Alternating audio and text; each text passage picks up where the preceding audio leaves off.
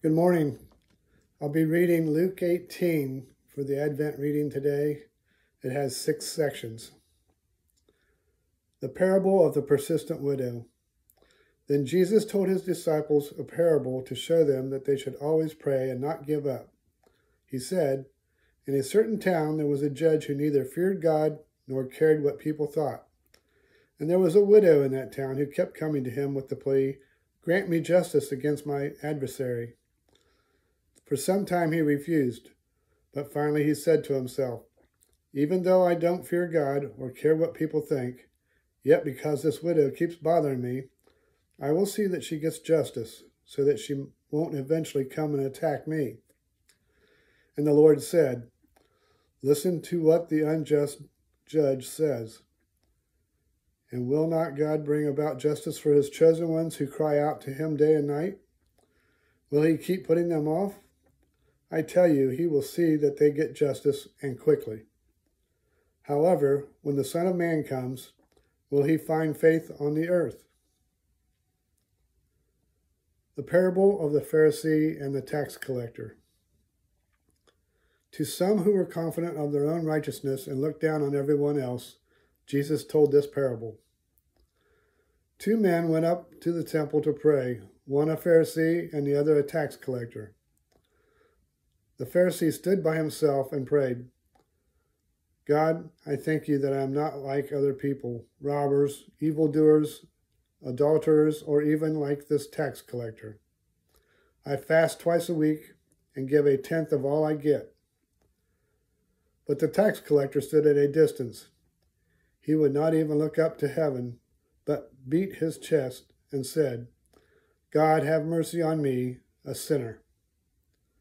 I tell you that this man, rather than the other, went home justified before God. For all those who exalt themselves will be humbled, and all those who humble themselves will be exalted. The little children in Jesus. People were also bringing babies to Jesus for him to place his hands on them. When the disciples saw this, they rebuked them. But Jesus called the children to him and said, "Let the little children come to me, and do not hinder them, for the kingdom of God belongs to such as these. Truly I tell you, anyone who will not receive the kingdom of God like a little child will never enter it." The rich in the kingdom of God. A certain ruler asked him, "Good teacher, what must I do to inherit eternal life?" "Why do you call me good?" Jesus answered. "No one is good except God alone. You know the commandments. You shall not commit adultery. You shall not murder. You shall not steal. You shall not give false testimony. Honor your father and mother." "All these I have kept since I was a boy," he said. When Jesus heard this, he said to him, "You still lack one thing. Sell everything you have and give to the poor, and you will have treasure in heaven. Then come and follow me." When he heard this, he became very sad because he was very wealthy. Jesus looked at him and said, "How hard it is for the rich to enter the kingdom of God. Indeed, it is easier for a camel to go through the eye of a needle than for someone who is rich to enter the kingdom of God." Those who heard this asked, "Who then can be saved?" Jesus replied, "What is impossible with man is possible with God." Peter said to him, "We have left all we had to follow you."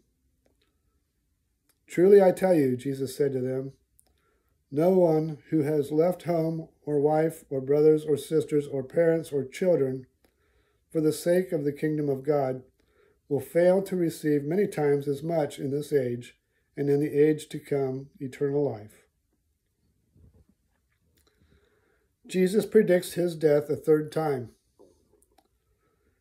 Jesus took the 12 aside and told them, "We are going up to Jerusalem, and everything that is written by the prophets about the Son of Man will be fulfilled. He will be delivered over to the Gentiles. They will mock him, insult him, and spit on him. They will flog him and kill him. On the third day he will rise again." The disciples did not understand any of this. Its meaning was hidden from them, and they did not know what he was talking about. A blind beggar receives his sight. As Jesus approached Jericho, a blind man was sitting by the roadside begging. When he heard the crowd going by, he asked what was happening. They told him, "Jesus of Nazareth is passing by." He called out, "Jesus, Son of David, have mercy on me." Those who led the way rebuked him and told him to be quiet, but he shouted all the more, "Son of David, have mercy on me." Jesus stopped and ordered a man to be brought to him. When he came near, Jesus asked him, "What do you want me to do for you?" "Lord, I want to see," he replied.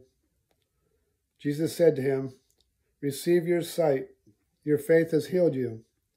Immediately he received his sight and followed Jesus, praising God. When all the people saw it, they also praised God.